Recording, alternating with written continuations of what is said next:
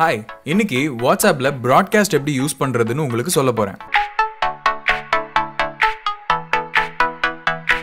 இந்த broadcast feature பாத்தீங்கன்னா நீங்க ஒரே டைம்ல ஒரு மெசேஜை நிறைய பேருக்கு சென்ட் பண்ண முடியும். இது குரூப் சேட் மாதிரி கிடையாது. இப்போ நீங்க ஒரு மெசேஜை உங்க ப்ராட்காஸ்ட் லிஸ்ட்ல சென்ட் பண்றீங்கன்னா அந்த மெசேஜ் உங்க லிஸ்ட்ல இருக்கிறவங்களுக்கு தனித்தனியா நார்மல் மெசேஜா டெலிவர் ஆகும். அதே நேரம் அவங்க உங்களுக்கு சென்ட் பண்ற மெசேஜ் நார்மல் மெசேஜா வரும். பட் அவங்களால எல்லாருக்கும் மெசேஜ் சென்ட் பண்ண முடியாது. முன்னாடியே சொன்ன மாதிரி இது குரூப் சேட் கிடையாது. இது நீங்க அஃபிஷியலா மெசேஜ் சென்ட் பண்ண நினைச்சா நீங்க இந்த ப்ராட்காஸ்ட்டை யூஸ் பண்ணலாம்.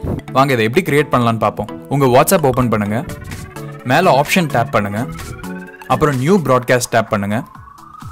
இப்போ உங்களுக்கு தேவையான நபர்களை சூஸ் பண்ணுங்க, அப்புறம் டேப் பண்ணுங்க.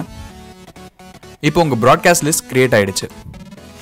இப்போ நான் இந்த லிஸ்ட்ல இருக்கிறவங்களுக்கு மெசேஜ் பண்ணலாம். அது அவங்களுக்கு தனித்தனியா டெலிவர் ஆகும். நான் இப்போ ஹாய்னு டைப் பண்ணி சென்ட் பண்றேன்.